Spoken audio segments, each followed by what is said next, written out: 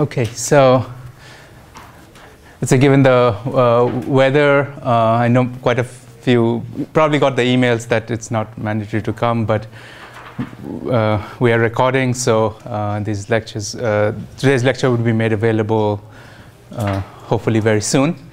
And what I wanted to do was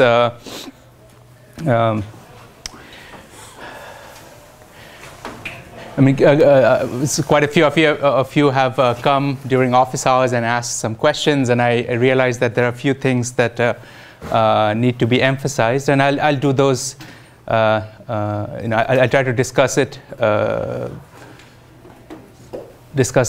topics that are related to the lattice and the basis of a crystal, and how you get to the band structure from this tight binding picture.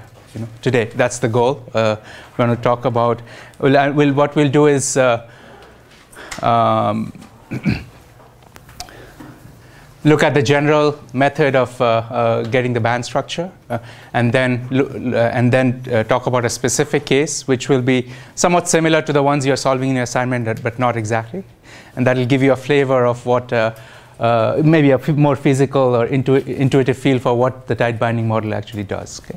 So what we had done in the last class was we started from a single molecule picture where we had two molecules, and said that if an electron sits in molecule 1, let's say it has energy E0, and if it is allowed to hop to the next molecule, next atom, then it can lower its energy by a certain quantity, say minus T0. And there, with this simple picture, we can write down what should be the new energies of the electron. Initially, when the atoms were far apart, the energies were equal, and they were just E0, right? There were two electron states. But when you bring them closer together, what we found was it splits into two, and this separation goes as 2 times T0. And so essentially, you have an energy which is minus E0 minus T0 and E0 plus T0. Right? That's a very simple picture of what the electron can do. Now, because there were two electrons, if they were far apart, the total energy was 2 times E0. Right? It could be up spin too. It doesn't have to be down spin. But now, once you put them together, the total energy goes down by 2 times T0, as you can see here, right? 2 times this. So therefore, the molecule is more stable than the separate atoms, atom separate. So that's why they naturally want to form a hydrogen molecule or a nitrogen molecule. Then we extended this picture and said that instead of being in a molecule, I want to put those atoms in a linear lattice or a periodic crystal, right? And we kind of again assume that it's a particle in a ring, right? Or it's a 1D ring. So it closes on itself. So that's a periodic boundary condition. But now, instead of so from here, this is what we did in towards the very end of the last class, and said that, well, I have these again on-site energies which are E0. So the electron is sitting at this point in the lattice. Its energy is E0. But if it is able to hop from this site, which is say state n, to state n plus 1 or state n minus 1. If it's able to hop, it can lower its energy again by minus T0. Right? So that's the hopping energy. Right? And in a periodic crystal, the wave function of the electron is given by the Bloch wave function. And the Bloch wave function we wrote as the following, that I could imagine n being the wave function of an electron sitting just here. For example, if I had an s orbital electron, then its wave function would be that of the, so I can take state n and project it on x, and that's my wave function, psi n of x. I'm saying that's like an s orbital. Maybe it's symmetric around x. So here's a plot of psi n of x, for example, as an example. Briefly today, we're going to take it to s orbital, p orbital, and mixtures of sp and all that right away from here. But that's the idea, that if I can write the total wave function of the electron, as you know, Bloch theorem says that there'll be a weak a plane wave sort of feature, and then it will modulate these functions, right? That's what Bloch theorem says. And so we take this wave function, we write the most general wave function of the electron now in this periodic tight binding model is this, times. So I'm going to sum over all individual orbitals, but then I'm going to write a phase factor which is e to the power ik dot r, or k times, let's call it xn here, over square root of n, where big N is the number of atoms in this crystal. So if the lattice constant is A, and the total length of this ring, perhaps, is L, then L is big N times A, right? And that many atoms, or that many lattice sites, right? And you can see this is basically a normalization constant, if you effectively, right? It's a number here. And so when I take this sort of a waveform and say that, well, now I want to solve my Hamiltonian problem, and I don't want to rewrite it all over again, but what you do is take H psi is equal to E psi again, as usual. And then what we assume now is, and I can substitute it here, substitute it here. Let me do that actually, since we're at it. Hamiltonian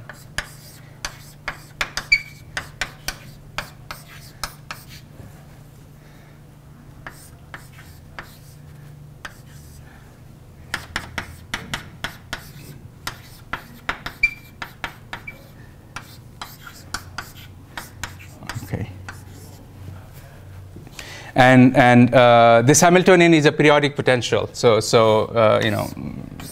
periodic potential that the electron may be seeing because of the periodic crystal itself, right? So let me just right. So it's the that periodic potential, right? And now what I can do is to be able to solve this problem, we take a projection on some state M. M being, again, any of these site numbers. So n can be the site number, but m could be this one, or the same as n, or this n plus 1, n plus 2, and so on. We just project it on a general m on both sides, right? And on the right side, you can see it's because these are orthogonal states. Only one survives, right, on the right side. Do you see that? These are orthogonal m and n. So only when m is equal to n, that's the only term that's left on the right side. And so we get e, and then e to the power I k x of n. X of n is basically this point, the nth site, the x-axis location of that side, over square root of n. That's all that's left on the right side. But on the left side, the Hamiltonian can go in here and act on these states. So essentially, what I'm trying to say now is this function, all these things do not interfere with e to the power I, k, xn, and all that. They just kind of move over to this side. And what you end up here is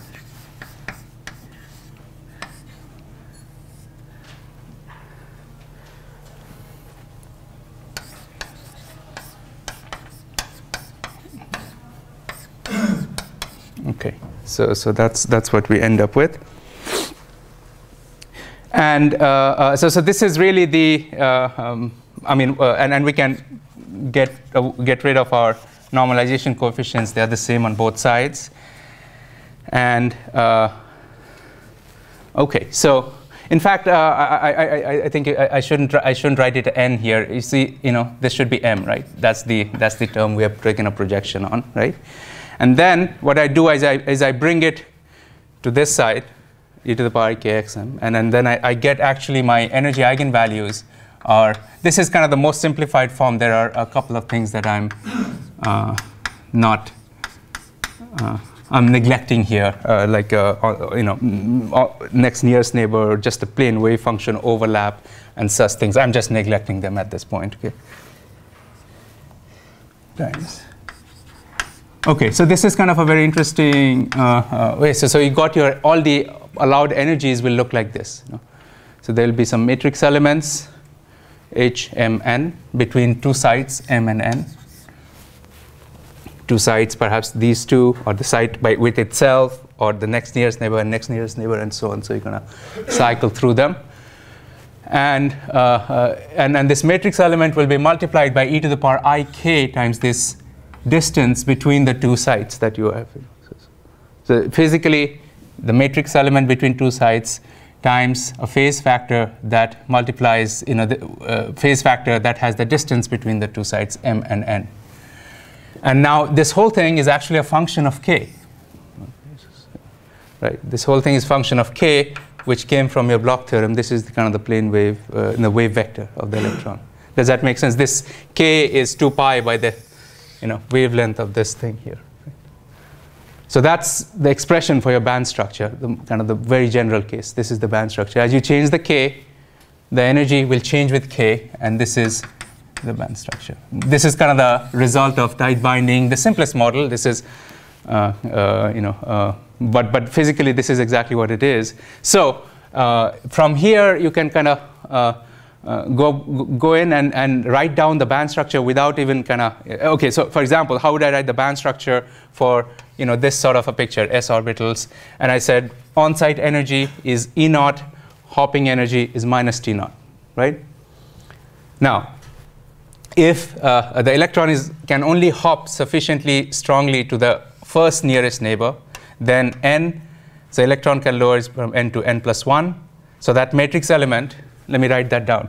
First of all, if xn and m are equal, what is my matrix element on the right side? I'm going to write the band structure now, okay, by expanding on this. So let's say n is equal to m. So that's an on-site energy, right? What is the energy for that? What is the matrix element for that? NHN. Right? So that's just the E naught, the on-site energy, right? The energy to sit on that site, so as if there was no other atom nearby. I mean, this is a free sort of thing. So okay, so E naught for n is equal to m. Right? Then I'm going to add. Let's look at n is equal to, or let's write it as m is equal to n. Then the next side, m is equal to n plus 1, and n plus 1, and minus 1. So your m is an index that's running over these points now, right? And we wrote down first what's the value for this. We wrote that down, right? And that's just E naught, right? Now for n plus 1, what do I get? E to the power what? C x. You can tell me which one you get. Yeah, yeah, ik for n plus 1, right? Because xn minus xm, let's see. When m is equal to here, then it's either minus ik, right? And it actually doesn't matter which one you choose, minus and plus here. But you see this term will just give you to the minus ik. And the matrix element there is T naught, right? In fact, minus T naught. It lowers its energy by T naught. So I write it as minus T naught times e to the power minus ik, right? So when, and then that is when m is equal to n plus 1 here. And finally, for this point, when m is equal to n minus 1, so I again get lowering of T naught, and then my phase factor is now e to the power I plus ika, because xn is greater than n minus 1, right? So, and the distance is always just a, that lattice constant, right? Does that make sense? I mean, so if it's not clear, I can just pause for a bit. But if you can write this, in fact, the beauty of the tight binding model is without going into too much effort, I can write down an expression that will write down the band structure of the whole crystal. Generally, it's very quick, and you can look at the problem and say, how many nearest neighbors do I have to an atom? And I find my lattice points. Here, it's only one atom per lattice point. And then I say it can hop to a nearest neighbor. If you want, you can also include the next nearest neighbor, no problem. You can make it better and better, the model. For example, let's say it hops with a if it hops from this side to n plus 2, that's the next nearest neighbor. It can lower its energy by, say, instead of T0, it's T1. Maybe it's smaller, right? Does that make sense? I mean, it may be lowering it by 0.1 eV here. Maybe now it's 0.01 eV, the next term, if it hops there, right? So then you add another term here for the next nearest neighbors. In fact, this will already give you that, right? This term will already give you the next nearest neighbor, and you will get T1 times e to the power what? If it goes to the next nearest neighbor. E to the -2i. That's right, minus 2 ika, then minus T1 e to the power plus 2 ika, right? Does that make sense? And then you go third, fourth, whatever you want, right? So if you can take that into account. But I'm going to not get into the next nearest neighbors and so on, just cut it off at the first nearest neighbor at this point. Okay. So is that clear? I mean, this is how we are getting the band structure. Yeah. Why are we only getting minus T naught for the energy if we said that the energy, when it splits because of the degeneracy, we can get a plus T naught and a minus T naught from the original, when we originally drew up the degeneracy? Yeah. So actually, let me say the physical reason why it actually is able to, if I had just, here's actually the answer would be like here. So the Hamiltonian of a free electron, if the electron was of a single atom, if the electron was tied to only a single atom, is like that, right? But if I bring another one next to it, what you can see is it always pulls down. You know, the potential is always lowered effectively. So it's always negative. I mean, the net. Now, what it means is the total Hamiltonian term, because these terms T's are just the matrix elements, compared to its original unperturbed state, it's negative. That's the meaning of it. It gets lowered. Now the eigenvalues, of course, can go lower. Some of them can be lower than this, because some of them can be higher. So that's not what we're talking about. And then indeed, when I write this out now, when I write this expression out, you can see that I get E0 minus 2 T naught cosine Ka, right? Right, and half of them are above E naught, and half of them are below, right? So in the, but the idea is the reason, first of all, it lowers its energy is because the Hamiltonian term it does change in a negative way because of the overlap of the. Now this is the second kind of very important thing. Once we have a formula, that's great, but we also want to know what it physically has done, right? So again, if the atoms were very far apart and they were not interacting, let's say their energy was E naught. This is kind of the center energy, right? But now that we have built a crystal and we have this tight binding band structure, we can see how it looks. So E at k is equal to 0, cosine is 1, so I get E0 minus 2 T naught. So somewhere here. This is E0 minus 2 times T naught, right? And when k is equal to 0. When k is equal to, what is the Brillouin zone edge? What's the value of k at the Brillouin zone edge? For a lattice constant of A, yeah? Pi over A, right? So the reciprocal lattice vector is 2 pi by A, but the Brillouin zone edge is pi over A, and then you have minus pi over A, right? Right? So at pi over A, what is the value of this? So cosine of pi is minus 1, right? So you become E0 plus 2 T naught, right? So you go E0 plus 2 T naught. This is E0 plus 2 times T naught. Make sense? Okay. So at this point, here's the eigenvalue. At 0, this is the eigenvalue. And again, its eigenvalue is here. Its energy is actually periodic in K. That's a very interesting consequence of Bloch theorem. The wave function squared is periodic in real space. And the energy becomes actually periodic in K. And if I were to plot this, you can see the band structure will look something like that. Right? This is just a cosine function. But what has really happened is when they were far apart, all the electrons states were at this. There were big N states at E naught, right? And now once you put in the crystal, it has spread out, and now you have this whole band of states. They formed the whole band. Now this is the tight binding band that you formed because of the overlap, nearest neighbor overlaps. Does that make sense? Okay. So there were big N states, And no matter what we do, form a crystal, I cannot destroy the number of states. There are still big N states here, right? But they're now separated by what? 2 pi by L, right? Right? They're separated by that much, and it's just that, just like in a single atom, in a single molecule, you had only 2 states, and you broke up into plus and minus, still 2, right? But here you had big N states, but when the atoms are far apart, now you have still broken up into big N states, but now you have formed a band, right? And this is the K, K vector is some integer times 2 pi by L, right? Right? Does it make sense? So it's essentially, one way to look at it is you had these states, and now it has expanded out because of tight binding into this band, right? And you have the exact expression for the band. What is the width of the band in energy?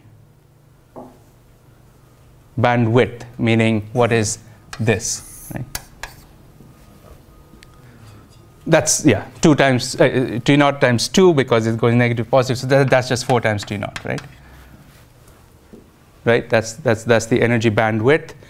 Below it, still there's a gap. Above it, there's gap. Those energies are not allowed, but these energies are allowed now, right? So it has spread out. And now you can see physically, so that's the bandwidth. If I go to the very bottom of this, this curve, again, the bottom of the curve is also always a parabola. Bottom of every, minimum of every curve is a parabola, right? And what I wanted to say is I can calculate now the effective mass of this band at this point, right? The tight binding model gives you an effective mass at this point. How will I find that, right? How will I find the effective mass here at the bottom of the, let's say I'd filled up electrons now. I haven't even talked about what. So I start filling up electrons, and let's say I filled up a few electrons here, and I want to find what is the effective mass at the bottom near k is equal to 0. How would I find that? Plug it in, you set second derivative, or you plug in that point? Yeah, good. So right. So effective mass is essentially the curvature. So we write that 1 over m star is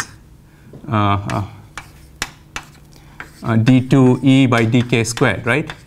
Or double derivative of the curvature, right? So that's the effective mass.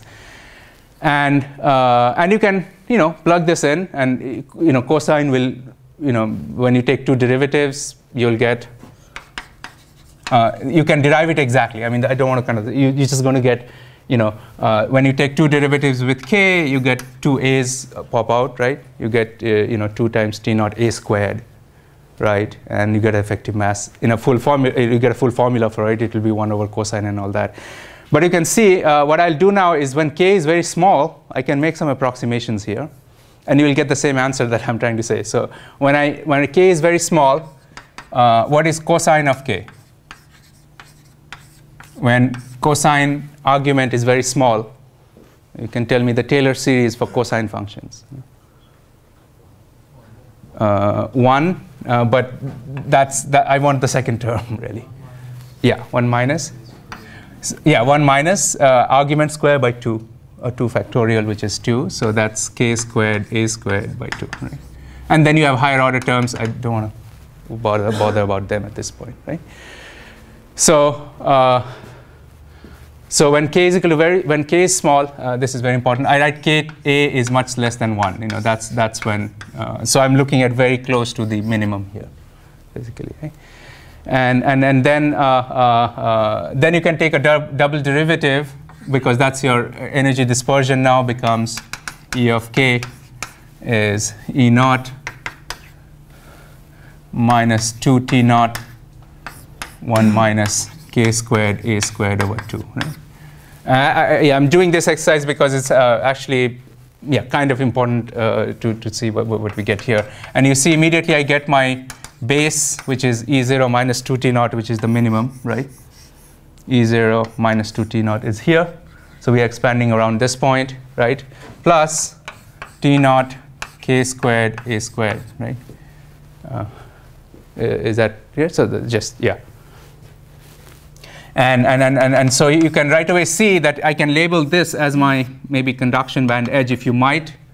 So this is my conduction band edge, or band edge of that point, plus I can write this quantity as h squared, k squared by twice the effective mass at that point, right? Right? And you can read off from here that this quantity must be equal to that quantity, right? Directly. And therefore, from here, you see that the effective mass, or let's write that down, h squared by twice effective mass is approximately equal to T naught A squared, or in other words, effective mass is h squared by 2 T naught A squared, right? So if you're hopping, first of all, I mean, if your lattice constant is small, if the lattice constant is small, then the effective mass is large. See that, right? If lattice constant is small, then the effective, if this goes down, that goes up, right? And this is a very characteristic property of semiconductors. As you go up in the periodic table, let's look at group 4 elements. You have carbon, which is diamond. You have silicon, germanium, tin, and all that. This is the periodic table. As you go up in the periodic table, you have germanium, silicon, carbon, or diamond. The lattice constant gets smaller and smaller, and the band gap starts increasing as you go up. Diamond has the largest band gap, and then silicon, then germanium, and lower. Tin is actually almost metallic, zero gap, or semi-metal. And the lattice constant goes down as you go up in the periodic table, and therefore the band gap goes up, and the effective mass also goes up. Effective mass of electrons increases as you go up in the periodic table. So for germanium, for example, it would be sub 0.1 electron effective mass. Silicon is about 0.2. Diamond, it's probably 0.4 or something like that, of that order. So it goes up. The second thing is that hopping term, and physically you can see so that you can see right away from that expression. Also from this EK diagram, you can see why it will go up, because as lattice constant goes down, your billion zone edge gets stretched out, right? It's going out in K space, and therefore this whole curve is kind of getting stretched out. It's doing that. If I go even farther out, it does. I mean, I'm exaggerating now, but it does something like that as I stretch out A, right? And therefore the curvature is decreasing. You see that? It's not as curved anymore. It's stretching it out here, right? It looks more like a straight line as you stretch it out. Therefore, the effective mass is exactly kind of related to that curvature. The more is it curved, the smaller is the effective mass, right? So you can see that too. In a very same way, the hopping term, if the electron can hop very easily from one side to another, then T naught is large. It can lower its energy more, right? If it's large, then it gets stretched out this way, right? The bandwidth increases, and then you can see the curve, it will curve more as you increase the hopping term. Do you see that? Right? So the effective mass will go down if your hopping term goes up. And physically, you can see that it makes sense, because if an electron can hop very easily, it can move very easily. Its mass should be feeling lighter. I mean, that's physically, and mathematically, it's exactly saying the same thing. So both hopping term and lattice constant are related in this way,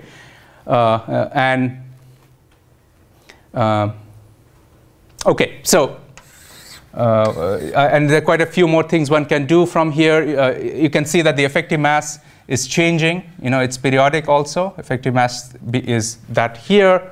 Maybe I can ask you, what is the effective mass at this point, at the billion zone edge? Remember, this curve is a cosine curve, right? So, yeah, basically it's negative of that, right? So the effective mass at this point is minus h squared by 2 T naught A squared, right? And at this point it's plus of that. It's curved up. Yeah. So what does it mean to have a negative effective mass? Right. So negative effective mass is, if you remember, so if I now approach this point, right, it's curving down, right? And let's say I had an electric field, and I start out with 0 velocity, and I have an electron here, and it starts accelerating. So its velocity starts 0, increases, right? But then it reaches a certain max value, and then it starts decreasing. Even though the force is pointing that way, it's decelerating. So the curvature, or the electron energies, are bunched up in a certain way that the electron is behaving as if it has a positive charge. Now it's decelerating in the direction in which should be accelerating, right? That's the meaning of it, really. I mean, the group velocity, or the velocity of the electron, is always 1 over h bar d by dk. And if you know the energy versus k, you can always find the velocity, and you don't have to worry about the effective mass. But if you want to see physically what does it mean to have a negative effective mass, that's what it really means. That, you know, instead of, it has a negative charge, electron always has a negative charge, but instead of accelerating in a direction in which it feels the force is decelerating in that direction. So you can either say it has a negative mass, or you can say it's acting like a hole, a positive charge. And both of them are actually correct, right? So if you think of it as a positive mass, you say it's a hole, it has a positive charge, then you'll get the same direction of motion again, right? So that's the physical meaning of it, really. Okay. What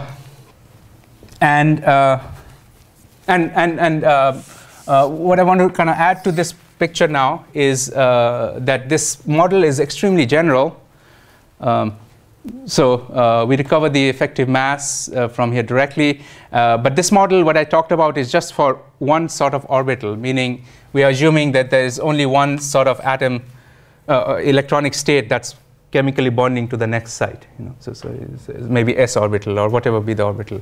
But you can have more. You know, in each site, you can have more than one electronic state, and they participate in the bonding. And here's an example. Let's say instead of, I'll draw this. Again, this is a lattice, 1D lattice. And I'm going to sketch it as a s orbital. So here's an s orbital, you know, kind of spherically symmetric or isotropic around that point, around that lattice point. Okay? And when we bring the atoms together, the s orbitals overlap like that. Right? And because of this overlap, you get this lowering energy of minus T0 and all that. So that's the s orbital overlap hopping energy. If electron hops from s orbital on site n to s orbital in site n plus 1, it lowers its energy by minus T0. Let's be a little more specific now. Okay. So let's look at the individual atom sites again. And on-site energy was E sub s. I'm going to call it E sub s. Instead of E0, I'm going to say, well, if it's a s orbital, its energy before it formed chemical bond, before it formed a lattice, is E sub s. Right? And then I'm going to now kind of say that, well, that's maybe there are 2 electrons per site, and not just one. And there's also a p orbital here, let's say. Okay. So the p orbital maybe looks like that. This particular p orbital, maybe it looks like that. Okay. And that has an energy, I don't know, maybe E sub p, right? Right? It starts out as an energy, individual energy E sub p. And similarly here, p orbital. I'm just sketching it like this now, but you know, you can have p orbital this way, that way. You can, you know, p orbital is anisotropic, so it can have various angles and so on. But hopefully it's kind of clear what I'm drawing here, that each site has an s orbital energy and an on-site p orbital energy now. Instead of just one E0, I have 2 now. If I had one s and 3 p orbitals, I will have 4 on-site energies. Right? sp3, you know, that's the sp3 bonding of diamond and silicon and all that, right? So I'll start, but now let's just start out with 2 orbitals per site. And now the s orbitals can overlap with each other, right? And that energy of overlap between 2 s orbitals, meaning, I mean, I'm kind of writing it this way, s orbital with the Hamiltonian and s orbital again. That we're going to label as minus V S S, you know, s orbital with s orbital overlap, and there's a this sort of energy. We'll label it with this term sigma. Okay, it's called a sigma bonding. Okay? The kind of thing comes from, remember, the lower state energy is a symmetric state. Higher state energy is an asymmetric state, right? It has a node in between the wave functions. So these are typically called the sigma bonds, and these are called the pi bonds. Right? The low energy state is called a sigma bond. The high energy state is called a pi bond, typically in quantum chemistry. Here, I mean, this is just the notation we're going to use, SS sigma. For s orbital, it doesn't matter whether you call sigma or pi, but for the p orbital, actually, it makes a little bit of a difference. So I'm going to explain what I mean now. So does that make sense? I mean, whatever we had been calling minus T naught earlier, we're now just calling it minus V SS sigma. Right? But now we're distinguishing between s orbitals, and now I'll write for the p orbitals because, yeah, so that's the hopping term for the s orbital. Now, if the p orbital overlaps with that one, right, you can see that, again, essentially it can overlap, for example, this way. So if there are two p orbitals near each other and they overlap in this fashion, okay, that is called pi. So p pi. That's called a pi overlap between two p orbitals. So they're, for example, remember p orbitals can have x, y, and z components. So let's say this is the z and y. So the p so what am I sketching here? These are basically the mod the mod psi squared, the wave function square of the p orbital in 3 dimensions. So the probability of, if the electron was in a p orbital, the probability of finding it right here is very low, 0. It's kind of high around here and then high around here. So the electron kind of lives a little bit away on these dumbbells rather than being in the center. And that's the p orbital. S orbital, the probability is very high of finding it at the center, and it decays as 1 over exponentially as you go away from the center. So that's s orbital. Does that make sense? I'm just trying to. If you okay, and if the p orbitals are oriented along the z direction on 2 lattice sites and they overlap like that, this is the energy we're going to say is the hopping energy, is VPP sigma pi. That's the notation we are using. Nothing more than that at this point. And if, on the other hand, p orbital, let's say, is aligned, this is a py orbital, let's say, that is aligned along the y direction, and now they can overlap in this way too, n to n. Right? They can also overlap in this way, and this would be, this sort of an overlap would be called a VPP a sigma orbital. Okay? So sigma here is kind of end-to-end overlap, and pi is we can see physically it's different, right? Physically it's different, and what I wanted to bring up here is a more accurate picture of drawn for these structures here. So s orbital mod psi squared in 3 dimensions looks like that, and here are the three p orbitals along z, x, and y. So these are mod psi squareds of these 3D wave functions of electrons. And now here are the possible overlaps now, right? So as I mentioned, so SS overlap, one side, next side is SS sigma. P and P, if they are overlapping end to end, you have VPP sigma. Now, and what I haven't said is S and P can also overlap, of course, right? I mean, S in site 1 can overlap with P in site 2. No problem. I mean, there's some overlap of these, right? So that's S and P.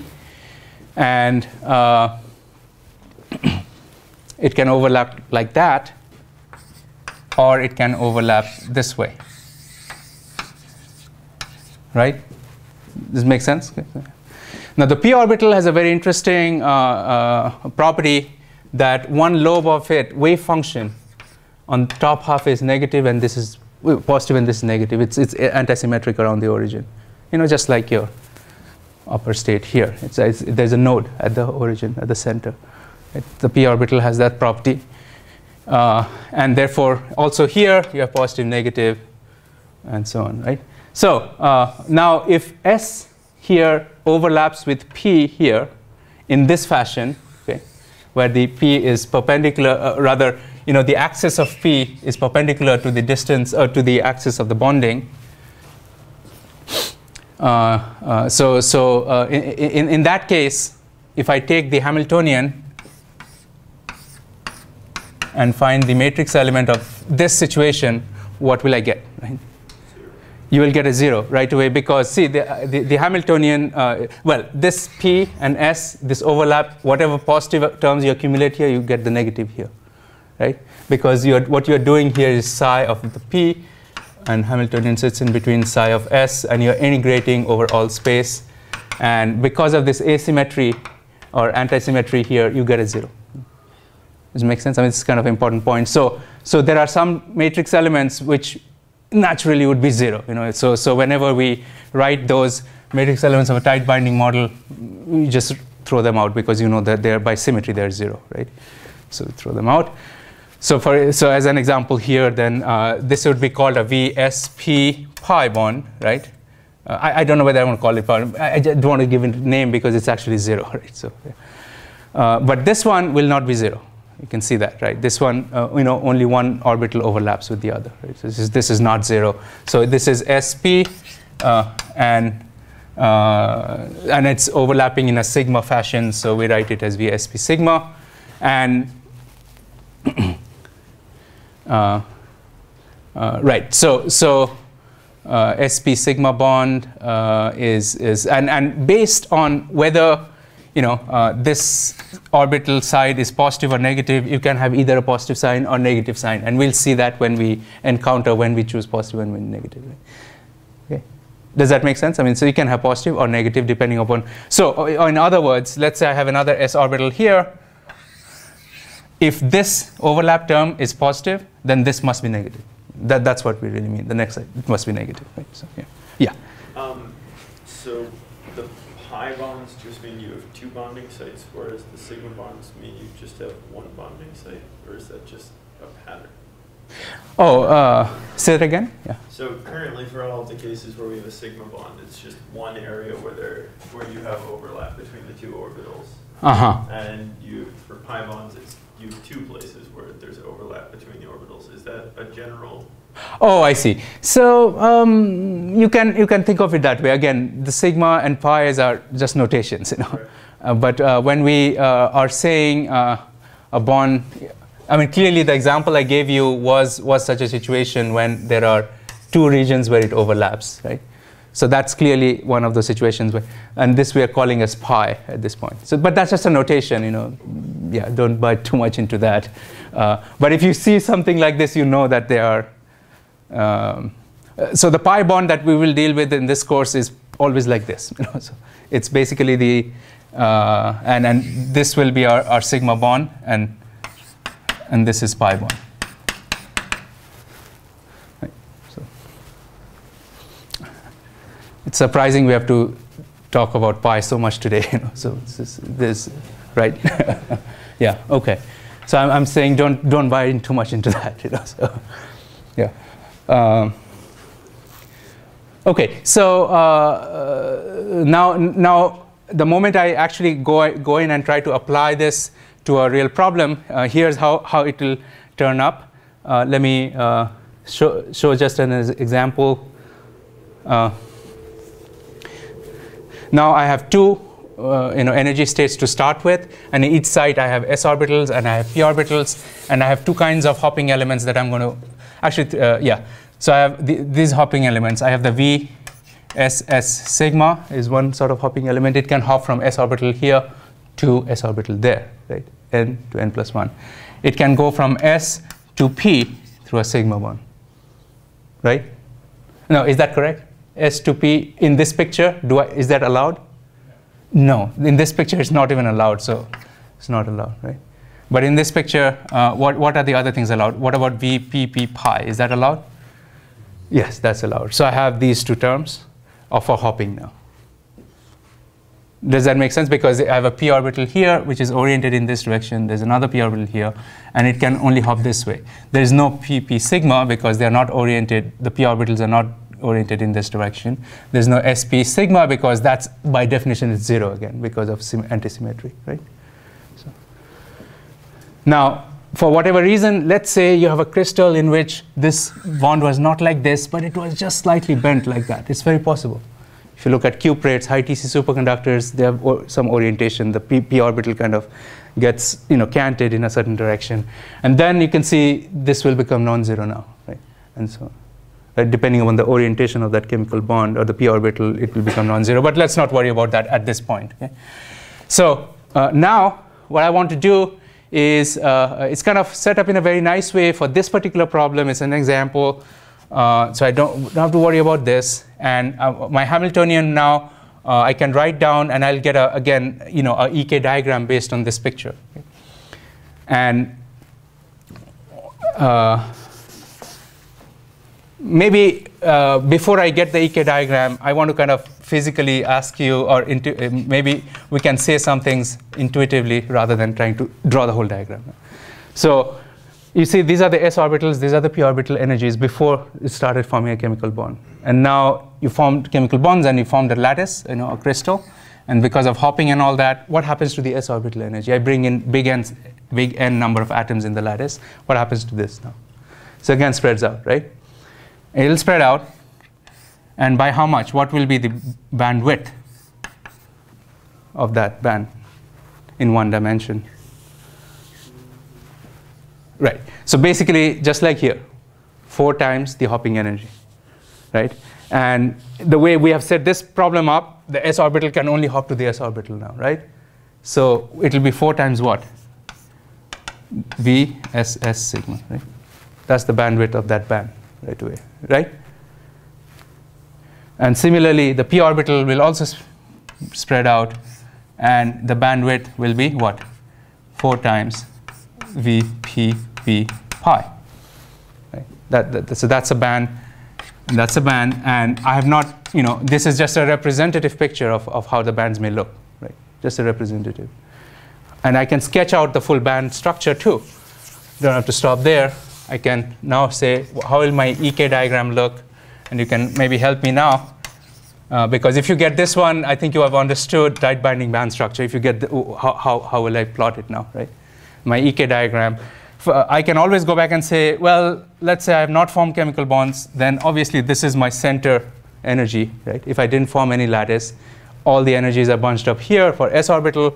All the energies are bunched up here for the p orbital, right? Makes sense? If I didn't form the lattice. But now I've formed the lattice, and I have a lattice constant of A. So immediately I get a Brillouin zone pi by A to minus pi by A, right?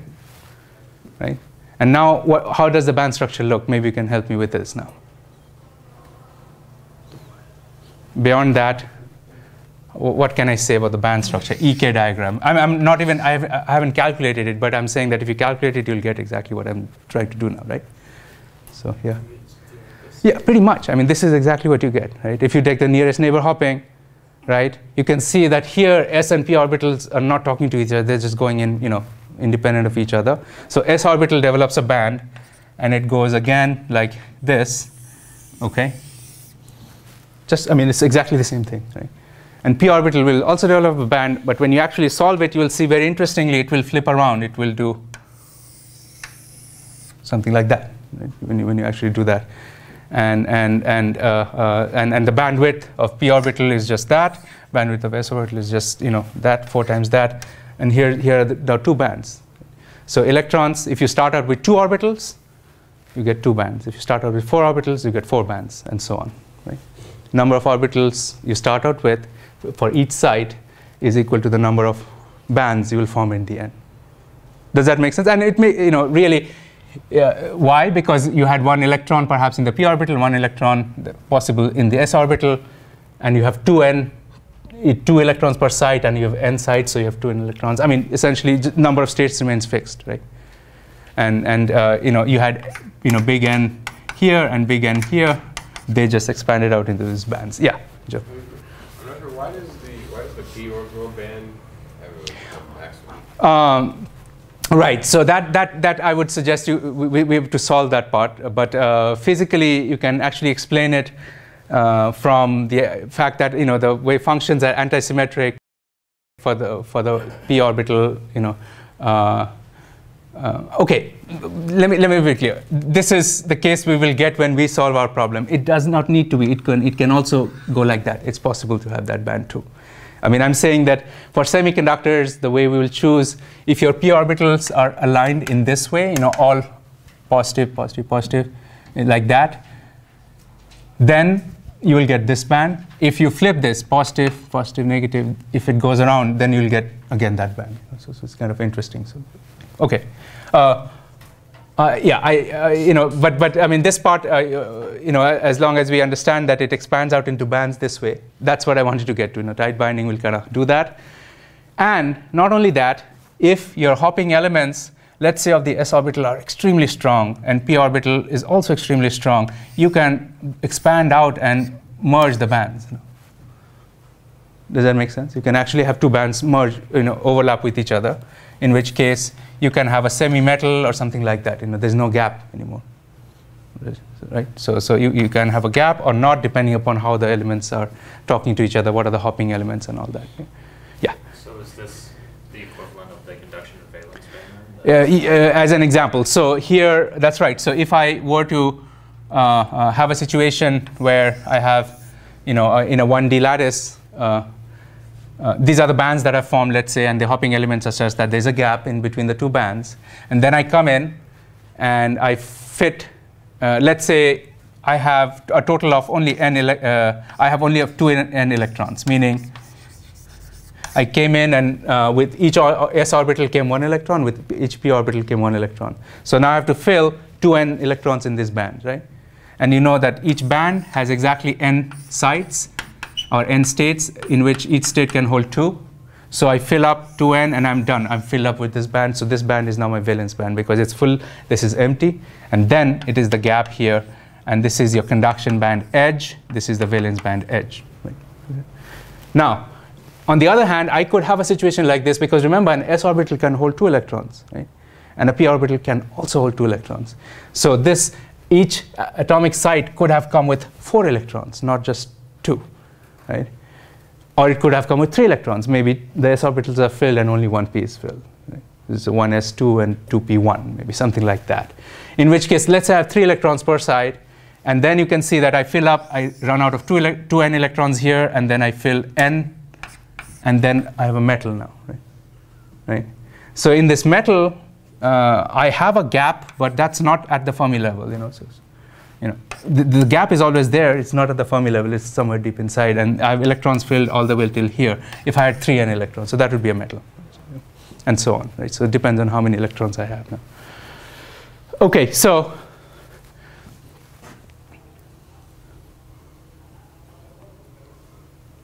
and just like we wrote down, now here's a quick question. Perhaps we can help answer. So if this was the conduction band of, let's say it was a semiconductor, and here's the conduction band, what would be the effective mass at this point? Yeah, it's definitely positive. It's curving up, right? But what is the value? It's exactly that, except T naught. What is T naught? It's determined by which orbitals? P orbitals, in this way, right? Because this thin band is completely come from p orbitals. So that term that's sitting in there is just v p p pi, right? The T naught is just v p p pi, right? Right? And then we'll see later on when we look at silicon and gallium arsenide, gallium nitride, this will become very important. We'll realize that in those semiconductors, the s orbitals determine the conduction band minimum, and the valence band maximum is always determined by p orbitals. We'll see that, later on. And this is evident here, at least, right? The p orbital, it's determined. And if it's a p orbital, we did a 1D model. We just said kx. But actually, obviously, you can have a 3D crystal. And you can see that if you have a 3D crystal, the p orbital, the way it bonds is very anisotropic. As a result, we'll see later on that the effective mass of p orbital based states, which would be, for example, valence band states of semiconductors, would be very anisotropic. If a hole or valence band electron moves this way or that way, it's not quite the same. Whereas the conduction band states will be typically composed of s orbitals, and we'll see because of that property, they're very isotropic. They, the mass is kind of the same whichever way they go. So we'll see that. And similarly, you can see that both here and here, you have only the s orbital hopping element that determines the effective mass, right? So, yeah. Okay, so now what I wanted to point out is that if I have the angles, which you do have in many crystals. If you have angles of bonding, how do you deal with that, right? So if you have a s orbital here and a p orbital here, that we already saw is 0 because of symmetry. But if I had a little angle here at an angle theta, it's just like a vector. What you can do here is you can take this orbital and decompose it into a perpendicular and a parallel. So in other words, you can write that p orbital that is at an angle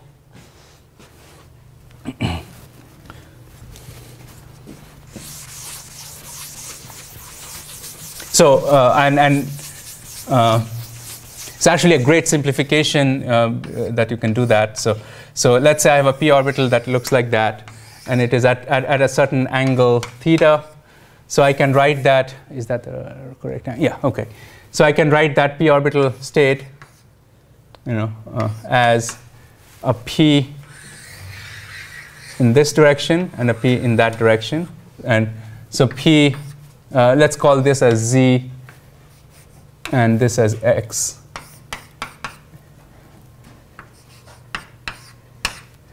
Plus something times px, and you can do your sine or cosine. So the wave function when we along the x direction will be a cosine theta, right? And here would be a sine theta. You can just do that.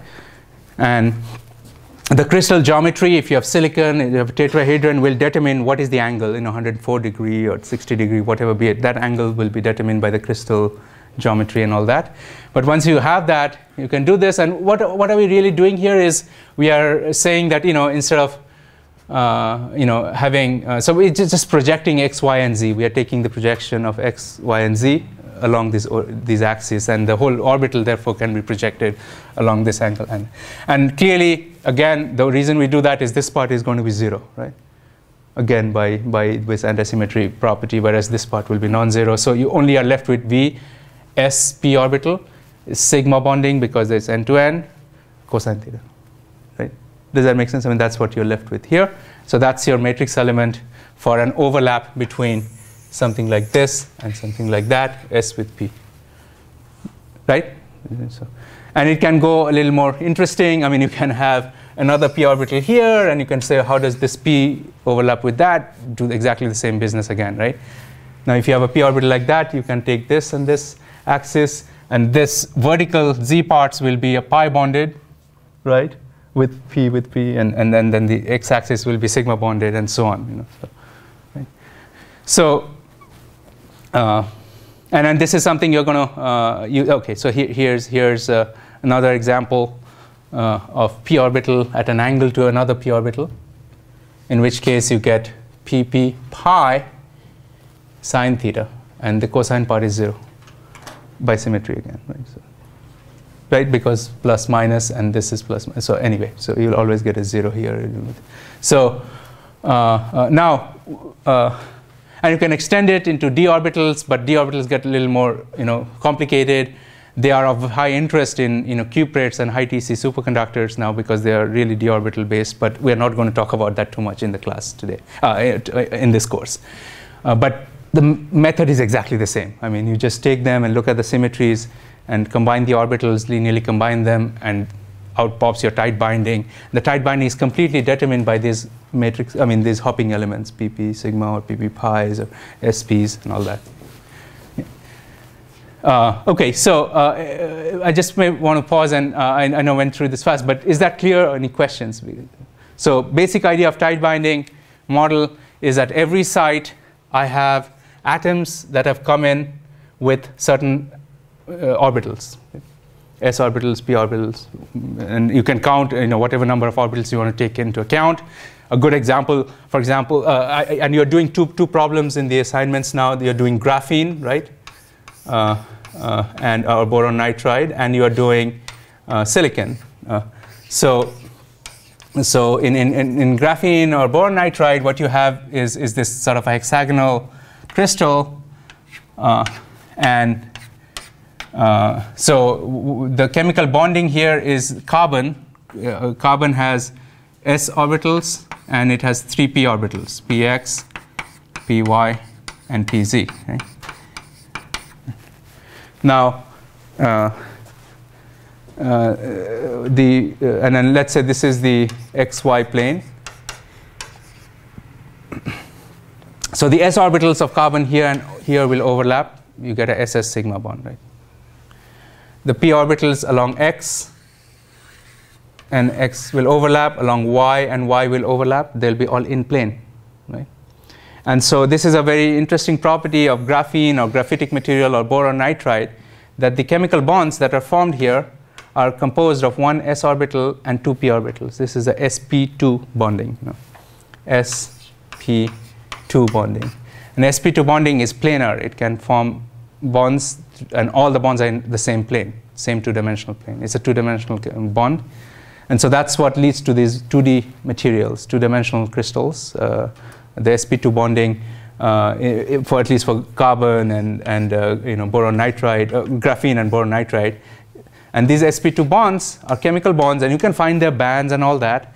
But you'll be surprised, this assignment, I'm not asking you to find the bands of the sp2 bond. I'm asking you to find what happens to the one that's left out, the pz orbital, because that is what is responsible for conductivity in these materials. And that orbital is kind of sticking out here, right, like that. It's a pz orbital. It's a pz orbital. So I think this is very easy problem, because all you have to do is look at the hopping between pz and pz, and that clearly is a pp pi bonding. So all these materials, two-dimensional layered materials, not all, but at least graphene and boron nitride, have this pi bonding based electronic properties. All the transport, high mobility, all that business comes from here, from the overlap of the pz orbitals. And the electron that's sitting here can delocalize by hopping there, and it can delocalize and move around over the whole crystal. And that's the pi bonding based energies. Okay. Now there are obviously energies associated with this too, but you can calculate it too using the tight binding. But I'm not asking you to do it, in the assignment problem. Right? But this one I'm asking you to do it. And how do you do it now? Is it kind of an important problem? You see now in the 2D crystal, you have to figure out what are the nearest neighbors, right? In the 1D case, it was just to the right and to the left. Now you have to be a little more careful because there are more. Right? I look there, there's one this way, there's one this way, and there's one this way. There are three. Right?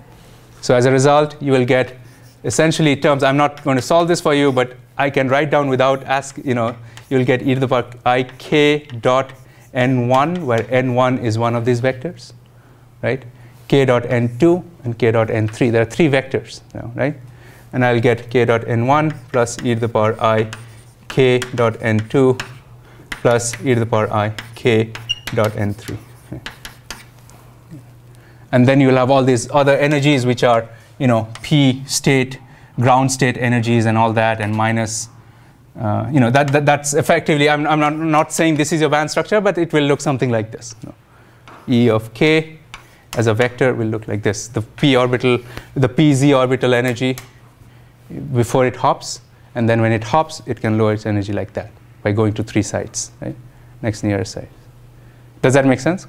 It's the same deal really as the 1D problem, but now written in a 2D form. Now k happens to be kx, comma ky.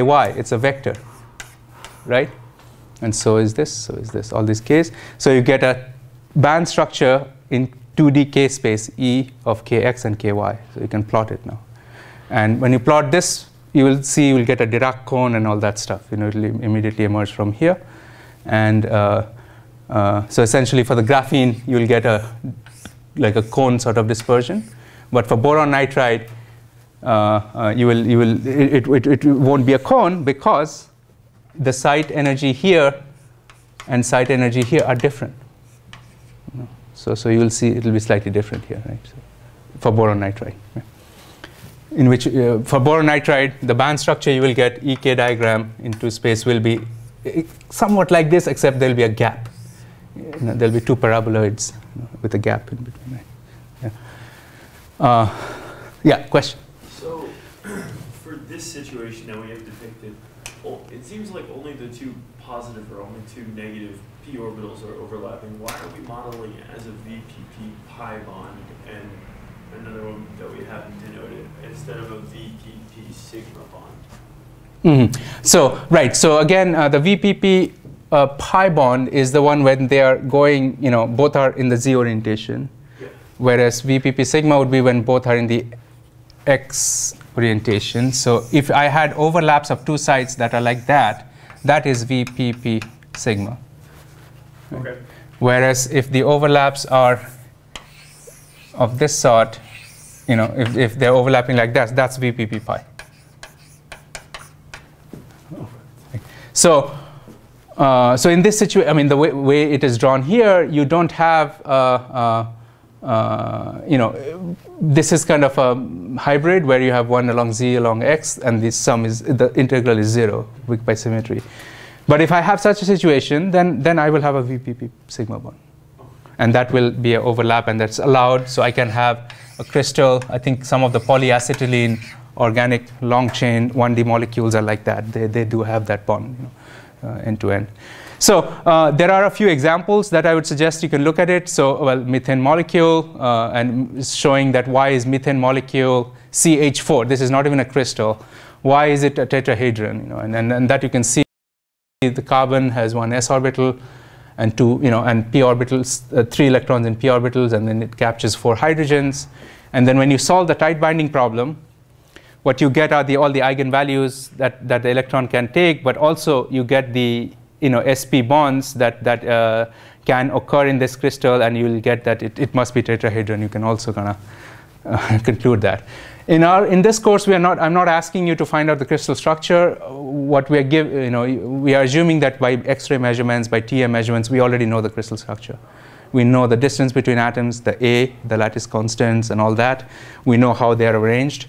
Now, find out the electron band structure, EK diagram, right? And that's what we are doing in this course. We're not trying to find out what is the stability, whether it's tetragonal, whether it's perovskite or diamond cubic. We're not doing that in this course, okay? As an example, for the methane molecule, you get the hydrogen s orbital, the hydrogen bonds to carbon, and you have 2s and 2p of carbon that are available for bonding.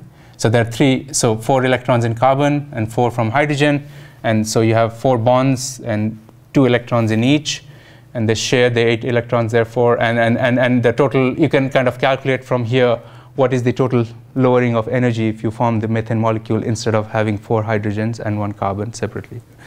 It's also the LCA or the tight binding model, but this is not for a band. It's just for a molecule.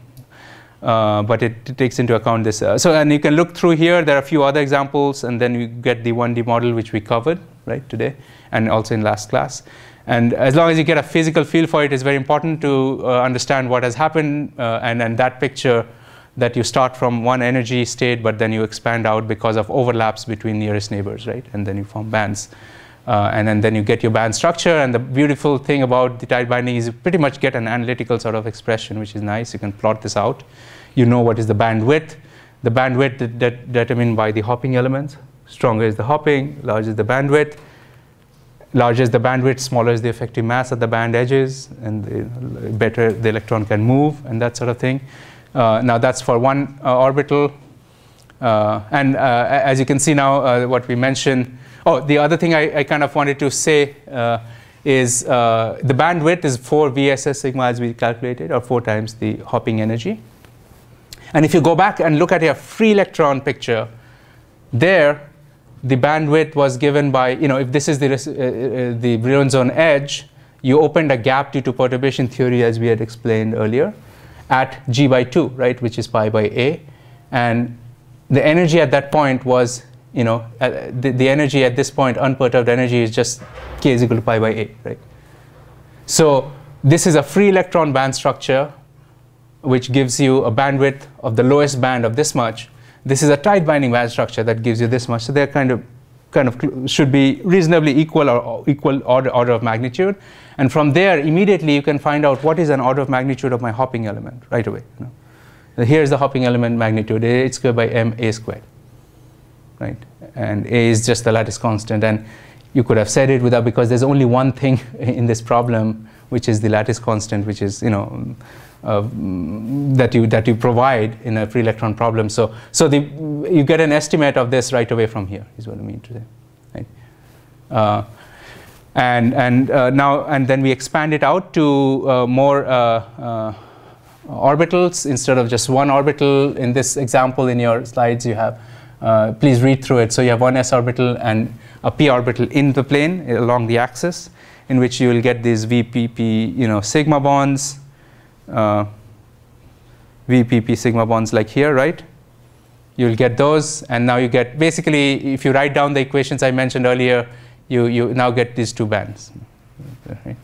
And when you get the two bands, you can now kind of go back and also, these are the eigenvalues of this sort of a matrix. If you ask what is this state composed of, you will see that it's completely composed of just s orbitals. If you ask what states are these composed of, you will see that's completely composed of p orbitals. Coefficient of p is 1, coefficient of s is 0. So you'll see that. Because when you ask for the eigenvalues, if this is the eigenvalue, what is the eigenfunction? These are the coefficients. C1, C coefficient of s plus coefficient of p. Coefficient of s is 0. There's no s orbital component left here at this point. Anywhere in between, it's a hybrid. It's a mix of two. S and p are probably talking or something like that here. See, in this problem, you can have a sp orbital hybrid, right? You can hop from s orbital here to the p orbital there. That's allowed. Right? Whereas the other one I was looking at where the p orbital was like that, that's not allowed. So as a result, you get also the sp terms here. In addition to ss and pp, you also get sps here. And this can be completely analytically calculated. Okay, so now essentially what I want to say now is you can expand it out and the same thing, kind of more atoms, more bases, more complicated things, but idea is exactly the same. You go find more, if you have 10 nearest neighbors, that would be a very complicated crystal, but then all you'll have then is, instead of just 2 nearest neighbors or 3 nearest neighbors, you kind of have more, right? But as long as you know the symmetries of the crystal and the hopping elements, that's all there is to it. I mean, you just write down this thing and solve E versus K, right? And that's what is called the band structure of pretty much all semiconductors. And I've asked you to do that for silicon and also for gallium arsenide in the course, right? in the assignment. So, and that's, you can pretty much, so there are quite a few examples here. I'm going to skip over them. There's also graphene, which you can read through here, and before you solve your assignment problem. But I wanted to kind of get over to this point, which is the most conventional semiconductors, silicon, germanium, gallium arsenide, have this sort of crystal structure, right? Each atom here, say a silicon atom, comes with, it has obviously a lot of core levels, but the ones that participate in chemical bonding are 1s and 3p orbitals. It's like diamond, like carbon. 1s and 3p orbitals. So each site, what I mean then is for diamond or germanium or silicon, each atomic site has 1 s orbital, okay, and 3p orbitals along z, along x, and along y. So there are 4 orbitals at each atom's atomic site: s, px, py, and pz, right? So, and each silicon atom, let's say I've done a TEM and X-ray and all that, I found out it is actually bonded tetrahedrally to 4 nearest neighbors, 4 nearest neighbor atoms here. So 4 orbitals in each site and bonding to 4 nearest neighbors. So the silicon crystal has, these are the basis vectors for the silicon crystal. You can have one at origin and one.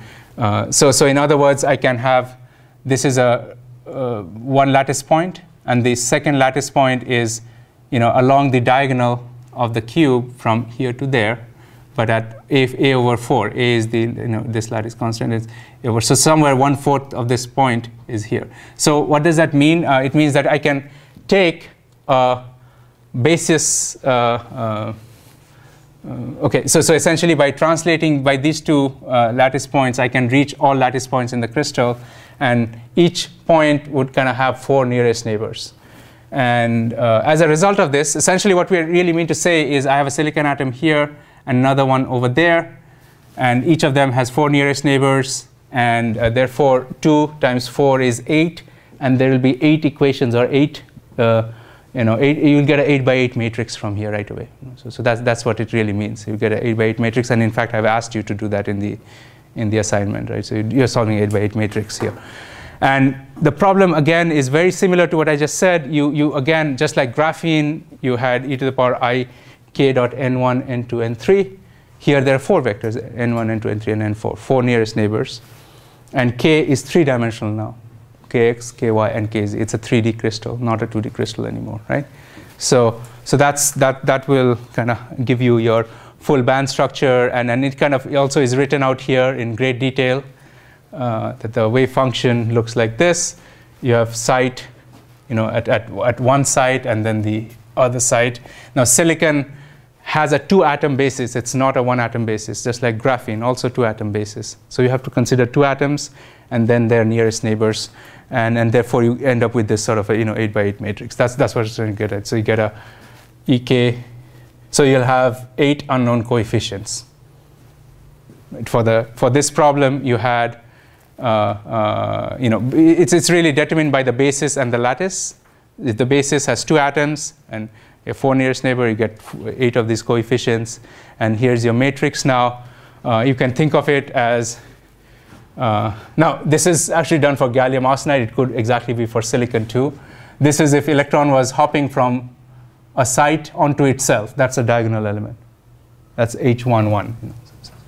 It's a diagonal element. That's your E0 terms, or a s orbital energy, or a p orbital energy. It stays on that same site in that same orbital, right? This is actually done for, the way it's written here is for gallium arsenide. So again, 1 s orbital for gallium and 3 p orbitals. Right? This is site A. There are two site bases, 2 atom bases here. And this site B, again, 1 s orbital and 3 p orbitals. So you can think of this as gallium, and this is arsenic. If it's silicon, both are actually silicon, but you have to consider them separately because they're 2 atom bases. Just like in graphene, they're 2 atom bases, you have to consider them separately. You can't say that the crystal. So what I mean to say is in graphene, these points are not your lattice points. This is very important in graphene. In graphene, lattice points are different. So this is your basis, and the lattice points are every second one. Those are your lattice points. And the reason for that is if I choose these 2 lattice vectors, I can actually go to every other lattice point. But if I choose this and this, you'll see you'll miss quite a few. So that's not allowed. So your basis here is 2 atoms minimum, and these are the lattice points. Similarly, in silicon, your basis is 2 silicon atoms, and it has the FCC sort of lattice point here. So which is why you get this sort of matrix. And the matrix, you can see now, there are a lot of details, but if you look carefully, you'll know exactly where all these terms come from. G0 is here, SS sigma. So this is your S orbital column, S orbital row, S on site 1. This is S on site 2, the next nearest neighbor. So if it goes from S orbital here, site 1, to the next nearest neighbor, it's going to lower its energy by VSS sigma, right? Right? And what's the phase factor you get? You get e to the power I k dot n1, right?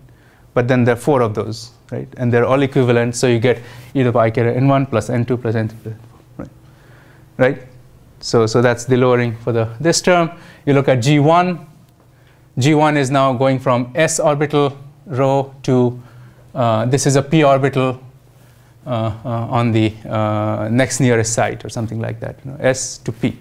So you get a sp sigma bond, and you get G1, and G1 is now saying that now it depends on which side. So if I have a s orbital here and a p orbital here and here, you can see that for this side, positive, negative, you will get a positive sign, but this side you will get a negative sign because the wave function is the p orbitals are always ordered, meaning if they're positive, negative, and so on, they are always ordered in this way.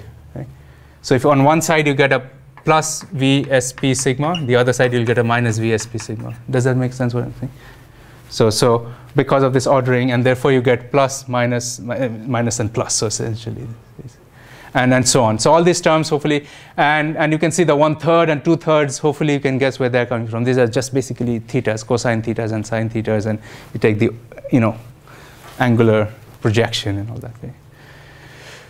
Okay, so what I'll kind of, hopefully you are able to then, plug in these values and then just plot E versus K. K is equal to 0, and you vary your K, and you get this whole, these are all just the eigenvalues of that matrix at various values of K that you have defined. Right? So it's the band structure. You get the whole thing. And then you can go back and say, well, what is this orbital composite? Because I know this is the valence band. You'll see this is like p orbitals completely. What's that orbital and all? You can find out how much weight of which orbital is in each of these states in the bands completely. You can decompose it, reduce it to what orbitals did those states come from, and so on. So this is done in your also written up here, and you will see some of it in your assignment as well. Okay, so I also have this very simple example. I think now that we have gone much further than this, I don't know. So if I have a 2D lattice, which is not hexagonal, but a cubic or a square lattice, a 2D lattice which is square, very simple picture. I have s orbitals everywhere, let's say, and then I say find the tight binding band structure for this picture. For this s orbital with a lattice constant of some a. Now I can ask you that, well, maybe I have created a crystal where it's very easy to hop this way, but it's very hard to hop that way, right? I do have, in situations where it's much easier for electrons to go that way than to that way, right? These are anisotropic crystals, and you can kind of calculate your whole band structure. Here basically I'm showing that if I have no hopping in EK diagram, if I don't have any hopping, T naught is 0 in both directions, then you have only one energy left, right? And that's as if they're not bonded, right? There's no band developed. Then I turn on the hopping, and I'm kind of plotting these as bands at different points in K space. This is a two-dimensional K space. I'm taking a slice through, one point in the K space, then off here, and all that. So I'm taking it in various directions, and essentially you form bands. But more interestingly, here's the EK diagram for a 2D square lattice. And I've turned on the hopping term to about 0.2 electron volts, let's say, and you can see how the bands look now. Basically, all that is cosine in that direction,